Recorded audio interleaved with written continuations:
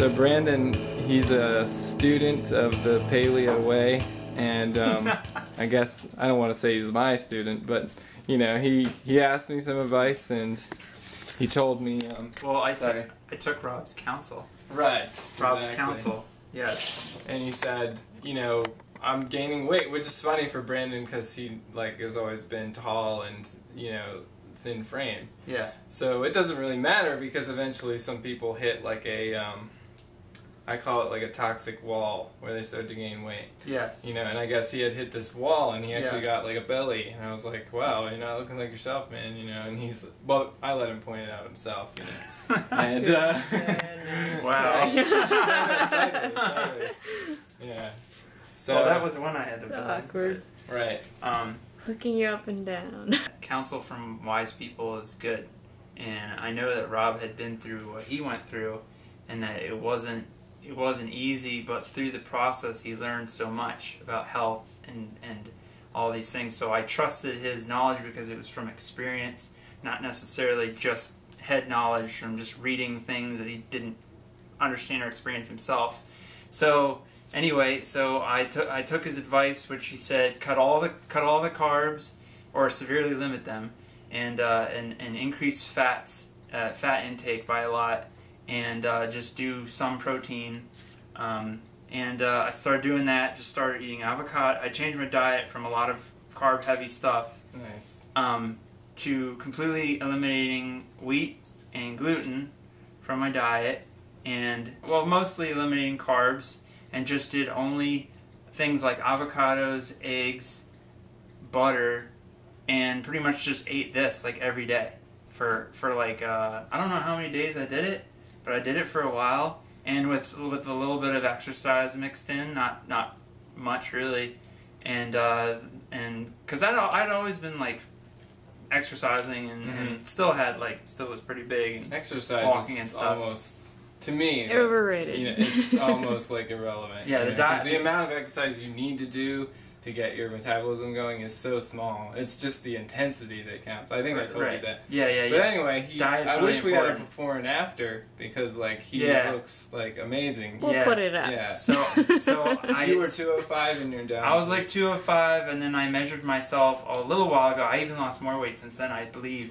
But I went down to like 180 something. And so that's probably lost, his ideal. I don't think you need to go lower. 180 something is like around height. high school weight. That's always a good feeling. Yeah. Or your marriage weight is always good. Yeah, I was 185 when I was married, and I'm under that now. Right. So that was like high for me. Right. You're taller. Too. And now because through this, like not only did I lose the weight, but I actually feel different, like in a good way. Like my brain, I don't feel like this heaviness. Well, you're probably in ketosis.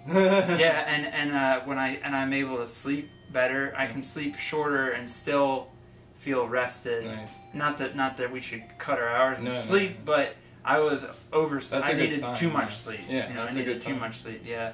But you were saying your Chipotle order? Yeah, what have you been ordering? My Chipotle order, yeah. So the burrito bowl, I used to get rice and beans as like a staple thing because I didn't really understand what I was doing, but I knew that it's good ingredients, it's clean food. Right. But I didn't realize that the carbohydrates was like too much, way too much, and that's what was really messing with my weight. Did you used to ask for like double rice and stuff too? No. Okay. No, I just would get normal rice, normal beans. So then I completely cut out the beans and the rice when I was going to Chipotle during. And plus, people eat corn too on top of all of that. Yeah. Chipotle. Well, I never eat corn. Corn's terrible. Yeah, corn. Even non-GMO, it's like you can't really trust it. I think. I had a non-paleo doctor tell me that corn was terrible. So. Oh wow.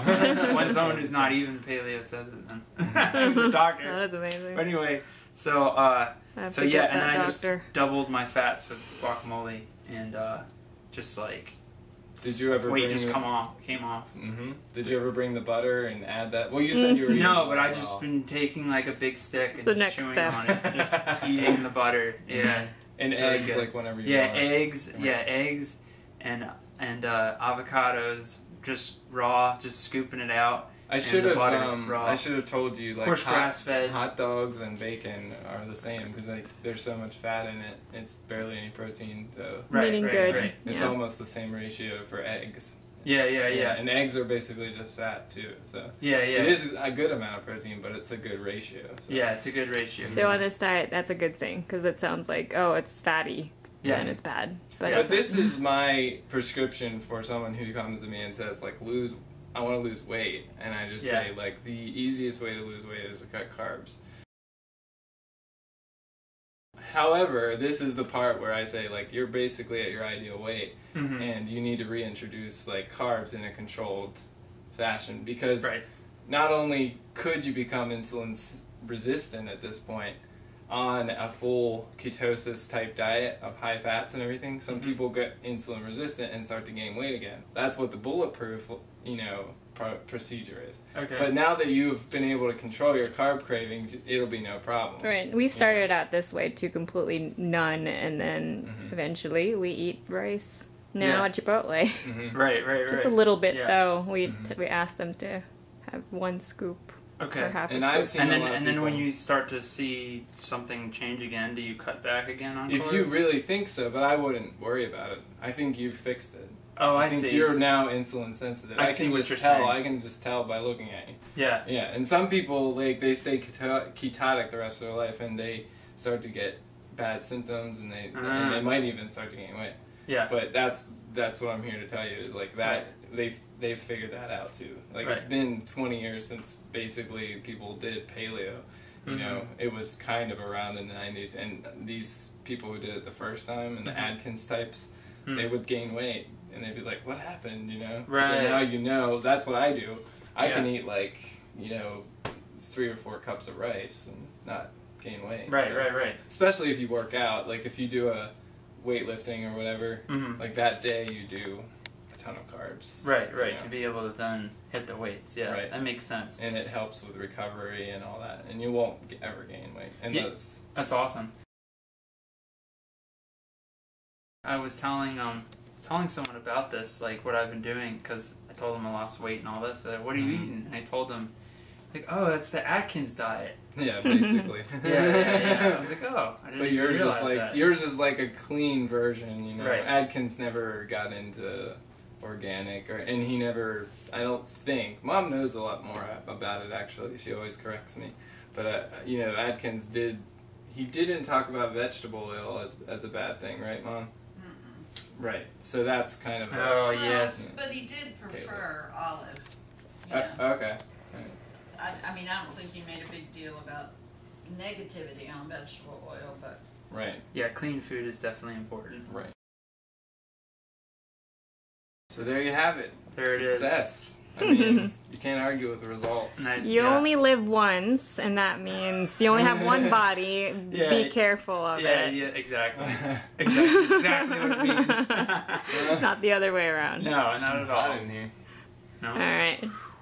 It's this guy.